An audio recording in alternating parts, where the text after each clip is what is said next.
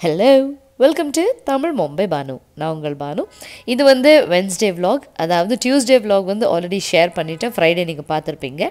இன்னைக்கு காலையில் பார்த்தீங்கன்னா 4:30க்கு தான் எழுந்து வந்தேன். நைட்டெல்லாம் வந்து கொஞ்சம் யஷ்வனுக்கு டயர்டாக இருந்தது. அவனுக்கு வந்து ஃபீவர்னு சொல்லியிருந்தேன். அதுவும் இல்லாமல் பார்த்தீங்கன்னா இன்றைக்கி அவன் ஸ்கூலுக்கு போகல. விஸ்மயாக்கு வந்து அவளுக்கு மட்டும்தான் லஞ்ச் பாக்ஸ் எல்லாம் பேக் பண்ணும். ஸோ அந்த அளவுக்கு ஒன்றும் வேலை இல்லை. ஏன்னு பார்த்தீங்கன்னா மீன் குழம்பு நேற்றே செஞ்சு வச்சாச்சு. காலையில் இட்லிக்கு மீன் குழம்பு தான் பிரேக்ஃபாஸ்ட். அதுவே வந்து மத்தியானத்துக்கும் ஆகிடும். அப்படி பத்தலைன்னா ஏதாவது செஞ்சுக்கலான்றதுக்காக நான் விட்டுட்டேன். அதுதான் கொஞ்சம் லேட்டாக எழுந்து வந்தது. 4:30 மணிக்கு எழுந்து வந்து கஞ்சி காய்ச்சிட்டு இருக்கேன். எங்களுக்கு மட்டும்தான் யஷ்வின் குடிக்கிற மாதிரி தெரியல. ஏன்னா சீக்கிரம் எழுந்தால் குடிப்பான். எழுற மாதிரி இல்லை, அவன் கொஞ்சம் லேட்டு தான் எழுவான். ஸ்கூலுக்கு போகிறதில்ல இன்றைக்கி. ஸோ இட்லி மாவு வந்து புளிக்கிறதுக்காக எடுத்து வெளியே வச்சுருக்கேன். அதாவது பாதி புளிச்சு வந்ததுக்கப்புறம் ஃப்ரிட்ஜில் வச்சுருவேன். அதுக்கப்புறம் என்றைக்கு செய்யணும் அன்றைக்கி காலையில் எழுந்து வந்தோடனே வச்சுட்டா நாங்கள் டிஃபன் சாப்பிட்ற டைமுக்கு வந்து கரெக்டாக பொங்கி வந்துடும். இன்றைக்கி விஸ்மயாக்கு மட்டும்தான் லஞ்ச் பாக்ஸ் பேக் பண்ணோம். என்ன பேக் பண்ணுறது என்ன செய்யலான்ற தாட்லேயே கஞ்சி காய்ச்சிட்டு இருக்கும்போது பீட்ரூட் இருக்குன்னு ஞாபகம் வந்தது. ஸோ பாஸ்மதி ரைஸ் போட்டு பீட்ரூட் கட் பண்ணி நம்ம வந்து பீட்ரூட் ரைஸ் செஞ்சு கொடுத்துடலாம். ஹெல்த்தியாகவும் இருக்கும், ஈஸியாகவும் இருக்கும், அதே சமயம் வந்து ஃபில்லிங்காக கொடுத்த மாதிரியும் இருக்கும்ன்றதுக்காக இப்போ வந்து பாஸ்மதி ரைஸ் எடுத்துகிட்டு வந்து ஒரு 1/2 கப் அவளுக்கு மட்டும்தான் வந்து ஊற வச்சு கொடுக்க போகிறேன். ஸோ நேற்று வந்து ஃபுல்லாகவே பெண்ட் எடுத்துருச்சு. நீங்கள் பார்த்துருப்பீங்க, ஃபிஷ் பிக்கல், ஃபிஷ் குழம்பு, யஷ்வனு போய் ஹாஸ்பிட்டலில் கூட்டிகிட்டு போயிட்டு வந்தது அது எல்லாமே. ஸோ அடுத்த நாள் வந்து கொஞ்சம் லிமிட்டடாக கொஞ்சம் ஃப்ரீயாக வச்சுக்கணும் டேவேன்றது தான் என்னோடய தாட். ஸோ எப்போல்லாம் வந்து நம்ம வந்து ரொம்ப குக்கிங் க்ளீனிங் எல்லாம் பண்ணுறோமோ அடுத்த நாள் வந்து நம்ம கொஞ்சம் அதில் வந்து கம்மியாக பண்ணிவிட்டு நம்ம பேலன்ஸ் பண்ணிக்கணும். ஏன்னா பார்த்திங்கன்னா இப்போ நைட்டெல்லாம் தூக்கம் கேட்டதில் எனக்கே லைட்டாக கோல்டான மாதிரி இருக்குது. ஸோ சுடுதண்ணி குடிச்சிட்டு கொஞ்சம் ஃபீவர், வைரல் இன்ஃபெக்ஷன் எனக்கு வராத மாதிரி பார்த்துக்கணும். ஸோ பசங்களுக்கு நம்ம செய்யும்போது நம்ம மெனக்கெட்டு எல்லாமே செய்யும்போது நம்ம ஹெல்த்தும் பார்த்துக்கணும். அடுத்த நாளைக்கெல்லாம் வந்து கொஞ்சம் ரெஸ்ட் எடுக்கிற மாதிரி தான் இருக்கணும். ஸோ அதுக்காக தான் வந்து இந்த அளவுக்கு பல்காக செஞ்சு அடுத்த நாள் வந்து கொஞ்சம் லிமிட்டடாக வச்சுப்பேன். ஸோ கஞ்சி காசி முடிச்சுட்டு அந்த மாவு டப்பா மேலேயே வைக்கிறேன். அந்த சூட்டுக்கு வந்து நல்லா பொங்கி வந்துடும். ஸோ சுடுதண்ணி குடிச்சு முடிச்சுட்டு ஒரு பீட்ரூட் போட்டு இன்றைக்கி வந்து குக்கரில் தான் வந்து பீட்ரூட் ரைஸ் செய்ய போகிறேன். எண்ணெயும் நெய்யும் போட்டு பீட்ரூட், கொத்தமல்லி, இஞ்சி பூண்டு பேஸ்ட், கொத்தமல்லி புதினா 2 எடுத்திருக்கேன், இஞ்சி பூண்டு பேஸ்ட் இவ்வளோ மட்டுமே சேர்த்து தான் நம்ம வந்து செய்ய போகிறது. ஸோ அந்த எண்ணெயிலையும் நெய்லையும் நம்ம வந்து எடுத்து வச்சுருக்க இஞ்சி பூண்டு பேஸ்ட், நம்மளோட பீட்ரூட், அதுக்கப்புறம் நம்ம எடுத்து வச்சுருக்கிற நம்மளோட புதினா, கொத்தமல்லி, அது முன்னாடி வந்து உப்பு மஞ்சத்தூள் போட்டுக்கலாம். நல்லா வதங்கி வந்ததுக்கப்புறம் மிளகாய்த்தூள், தேவை இருக்கிற அளவுக்கு மிளகாய்த்தூள் காரத்துக்கு ஏற்ற மாதிரி போட்டுட்டு நம்ம கரம் மசாலா, சீரகத்தூள், எந்த ஃப்ளேவரிங் பவுடர்ஸ் வேணுமோ அது சேர்த்துக்கலாம். இப்போ ஃபைனலாக வந்து கரம் மசாலா, ஹோம்மேட் கரம் மசாலா போட்டு புதினா, கொத்தமல்லி போட்டதுக்கப்புறம் நல்லா வந்து வதக்கிட போகிறோம் பச்சை வாசனை போகிற வரைக்கும். அதுக்கப்புறம் தேவை இருக்கிற அளவுக்கு தண்ணி. நான் வந்து 1/2 கப் பாஸ்மதி ரைஸ் எடுத்தேன், 1/2 கிளாஸ். இன்ஃபேக்ட் இதுக்கு வந்து ஒரு 1.5 கப் ஊற்றிக்கிறேன். ஏன்னா மத்தியானம் வரைக்கும் கொஞ்சம் ரைஸ் வந்து நல்லா இருக்கணும், இல்லைனா வந்து ரொம்ப ட்ரையாக இருக்கிற மாதிரி இருக்கும், ரொம்ப சேர்ந்த மாதிரியெல்லாம் வராது இந்த ரைஸ். நான் வந்து 1.5 கிளாஸ் தான் வைக்கிறேன், அதாவது 1/2 கப்புக்கு. ஸோ தண்ணி இருத்துட்டு நம்ம வந்து சேர்த்துக்கலாம் ஊற வச்சு பாஸ்மதி ரைஸ்.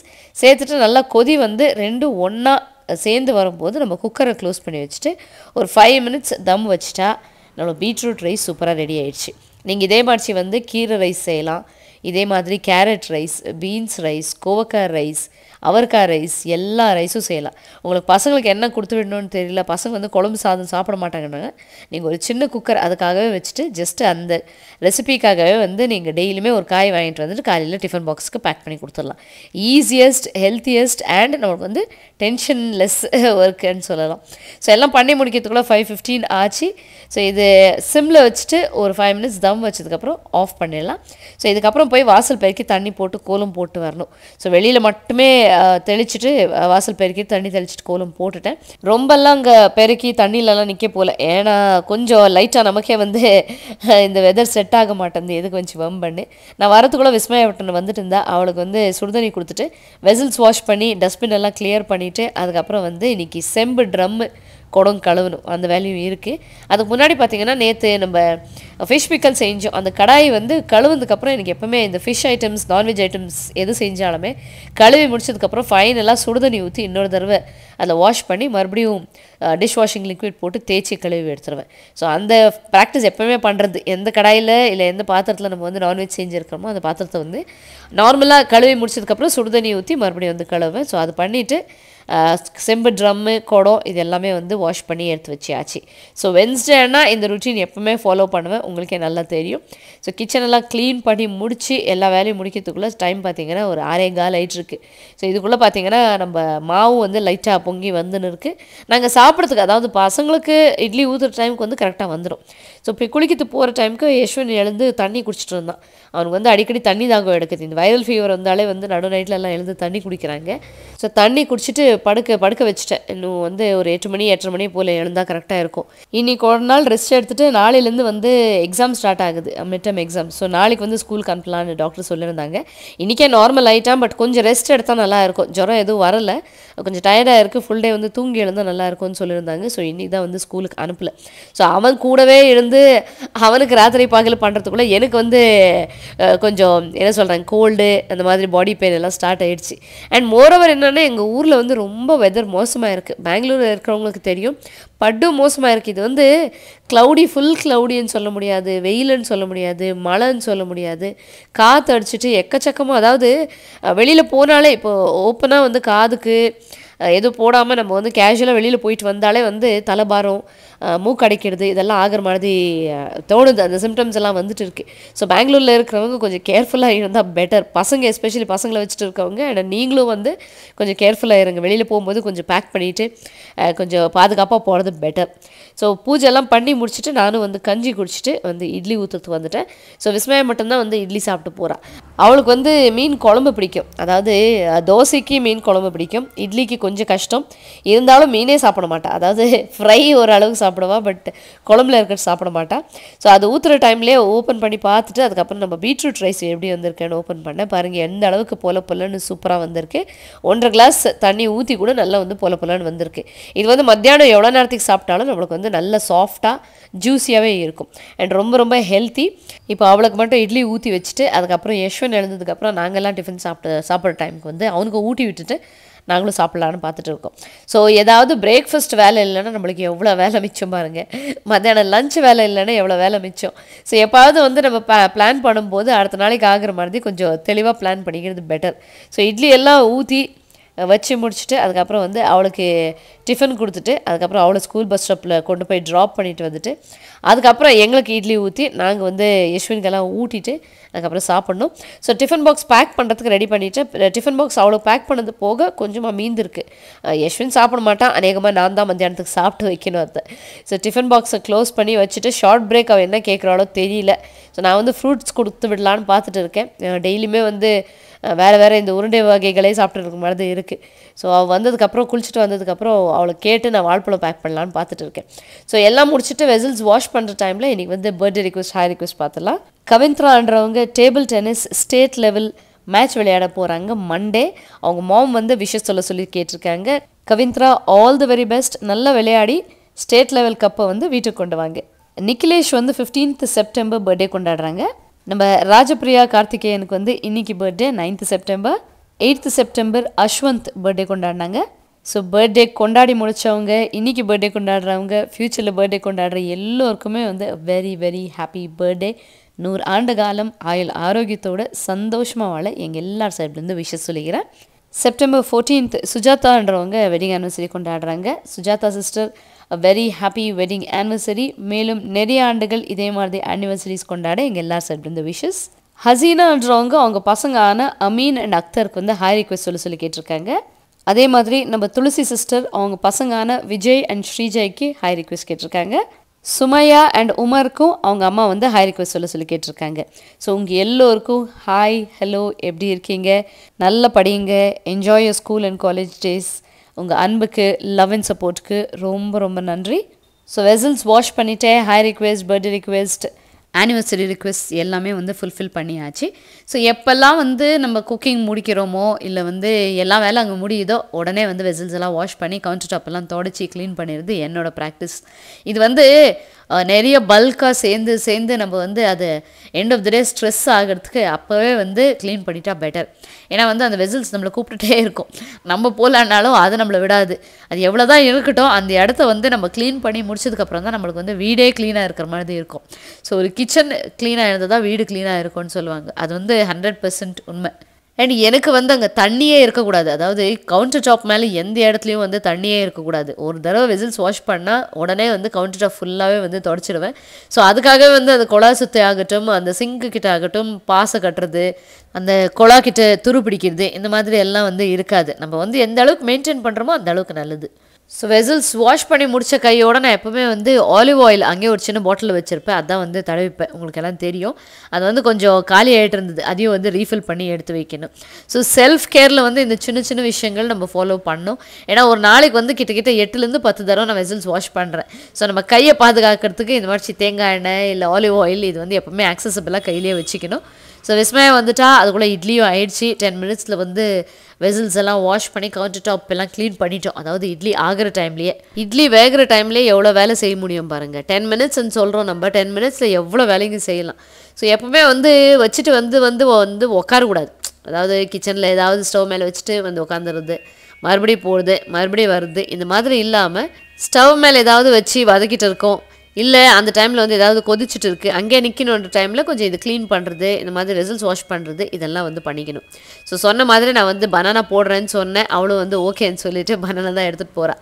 ஸோ அவளை ஸ்கூல் பஸ் ஸ்டாப்பில் விட்டுட்டு வந்துட்டு இப்போ வந்து 8:30 மணிக்கு எங்களுக்காக இட்லி ஊற்றிட்டு இருக்கோம். யஷ்வின் எழுந்து வந்தால் அவனுக்கு வந்து ஜஸ்ட் ஃபேஸ் வாஷ் பண்ணி ட்ரெஸ் சேஞ்ச் பண்ணி வச்சுட்டு அவனுக்கு இட்லி ஊட்டிட்டு நாங்களும் சாப்பிட்டு துணியெல்லாம் மடித்து எடுத்து வச்சுட்டு இருக்கேன்.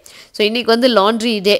எக்ஸ்ட்ராவாக ஒரு லாண்ட்ரி ஸ்டாண்ட் வாங்கிட்டு வந்ததுனால எங்களுக்கு வந்து வாரத்தில் 2 நாள் தான் வந்து லாண்ட்ரி போடுற வேலை. ஏன்னா வந்து காயறதில்ல, வெதரும் மோசமாக இருக்குது. அதுதான் வாரத்தில் 2 நாள் துவச்சா ஒரு 3 நாள் வந்து காயுது. ஸோ அந்த மாதிரி தான் வந்து பிளான் போட்டிருக்கோம். ஸோ இட்லி இந்த அளவுக்கு இருக்குது. மீன் குழம்பு காலையிலே நல்லா இருக்குன்னு எல்லோரும் வச்சு சாப்பிட்டுட்டோம். மத்தியானத்துக்கு வந்து எல்லாருக்குமே பத்தாது, கொஞ்சமாக இருக்குது. ஸோ கொஞ்சமாக தால் செஞ்சுக்கலான்றதுக்காக அரிசி மட்டும் ஊற போட்டு தாலுக்காக இங்கே ரெடி பண்ணிகிட்டு இருக்கேன். ஸோ நானும் வந்து லைட்டாக சுடுதண்ணி குடிக்கலாம். எதுக்கு கொஞ்சம் வம்பு, உங்களுக்கே தெரியும் வாய்ஸில் டிஃப்ரென்ஸ், கொஞ்சம் நோஸ் எல்லாம் பிளாக்காக இருக்குது, எதுக்கு கொஞ்சம் எண்ணிட்டு சுடுதண்ணி குடிச்சிட்டு இருக்கேன். ஸோ தாலுக்கு ஒன்றுமே கிடையாது. வெங்காயம், தக்காளி, இஞ்சி பூண்டு பேஸ்ட்டு, கொத்தமல்லி கட் பண்ணி வச்சுருக்கேன்.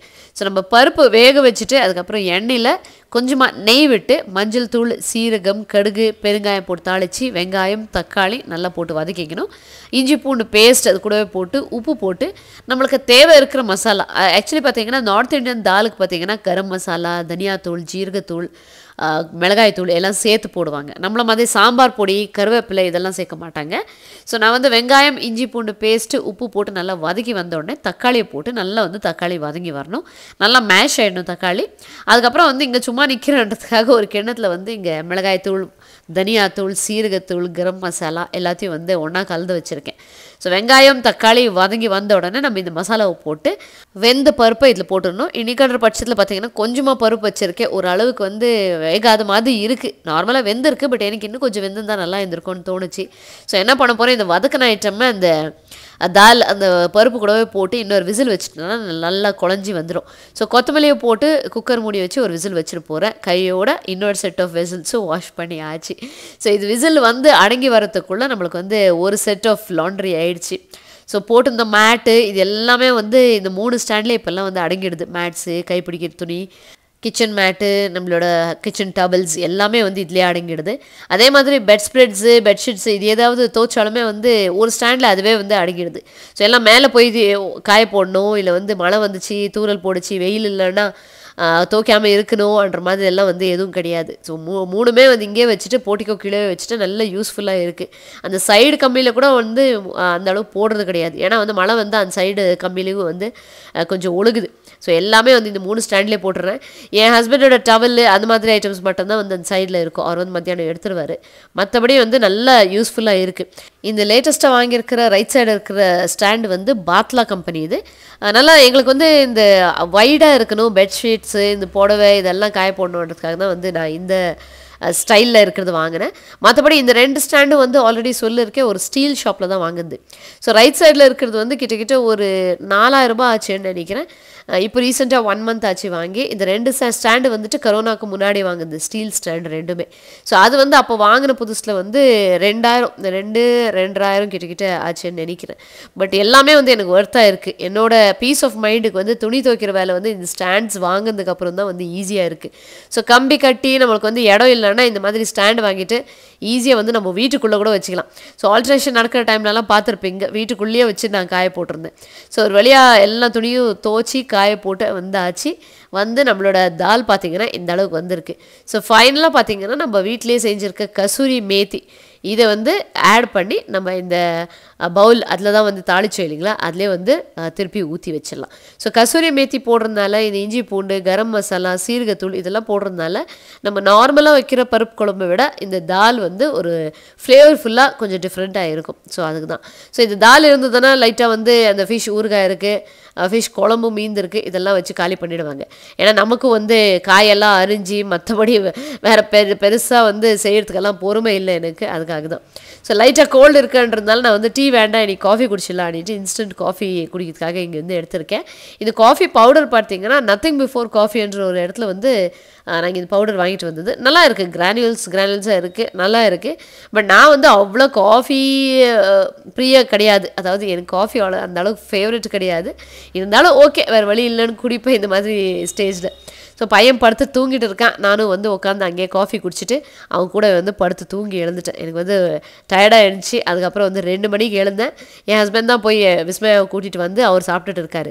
ஸோ அவள் வந்து நேற்றே ஃபிஷ் அண்ட் சிப்ஸ் கேட்டிருந்தா. இந்த ஃபிஷ் அண்ட் சிப்ஸோட ரெசிபி வந்து லாஸ்ட் vlogல நான் வந்து ஷேர் பண்ணேன், உங்களுக்கு வந்து டீட்டெயில்டாக சொல்லிடுறேன்னு சொல்லியிருந்தேன். ஸோ அதிலே வந்து ஷேர் பண்ணியிருக்கேன். ஸோ வந்தோடனே இப்போ வச்சா கரெக்டாக இருக்கும்னு தான். ஸோ ஓரளவுக்கு என் பையன் தேறியாச்சு.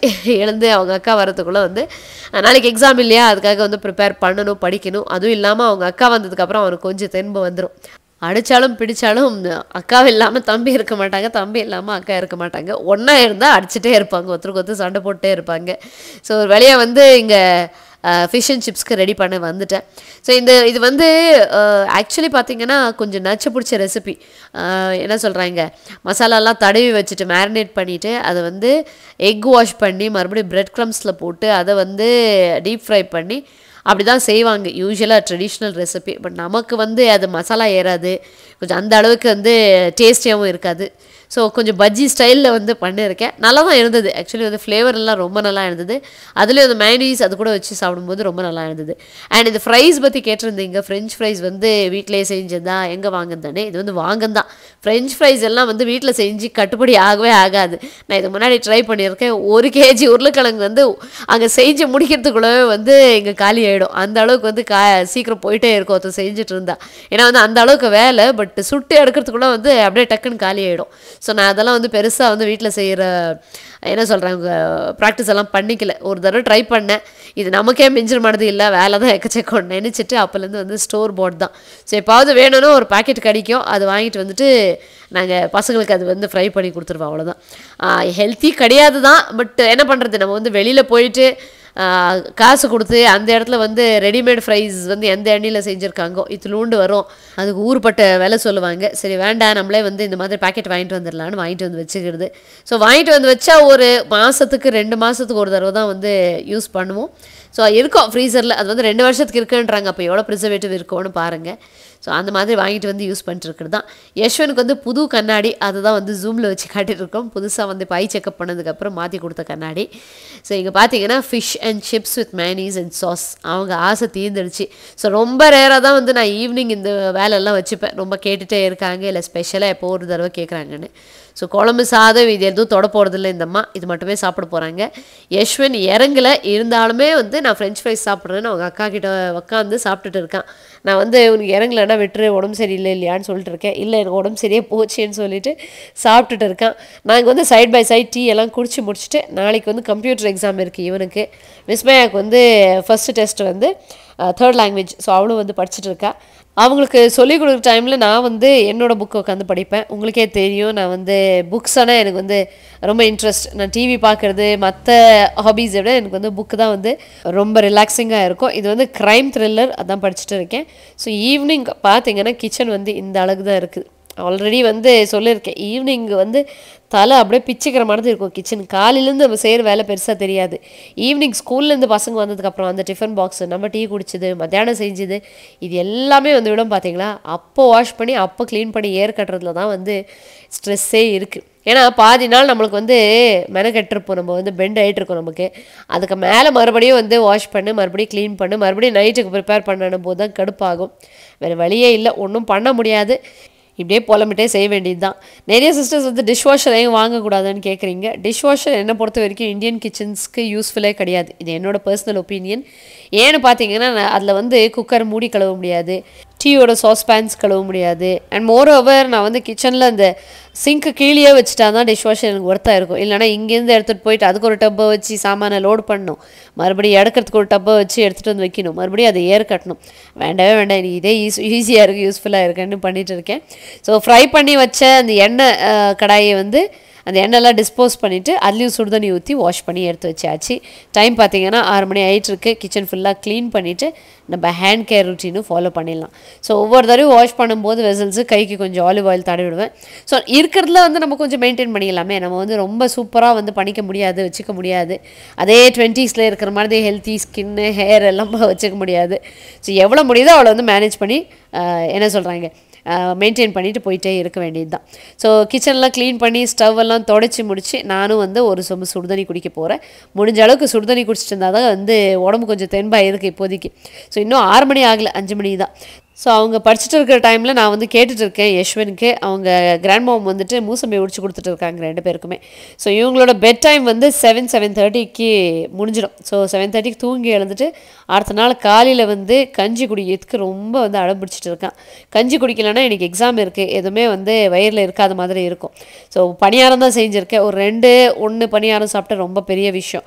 ஸோ கஞ்சியாவது கொஞ்சம் தெம்பாக இருக்கட்டும்னுட்டு வேறு வழி இல்லாமல் வெளியில் உட்காரச்செல்லாம் கொடுத்துட்டு இருக்கேன். இன்றைக்கு வரைக்கும் வந்து நான் வெளியில் கூட்டிகிட்டு போய் அவங்களுக்கு ஊட்டுந்தே கிடையாது. பசங்க 2 பேருக்கும் வந்து வீட்டு உள்ள ஒரு இடத்துல உட்காரிச்சுருந்தா ஊட்டுந்தேன். இந்த வயசுக்கு வெளியில் கூட்டிகிட்டு போய் பண்ண வேண்டியதாக இருக்குது. ஒன்றும் பண்ண முடியாது உடம்பு சரியில்லாத டைமில்.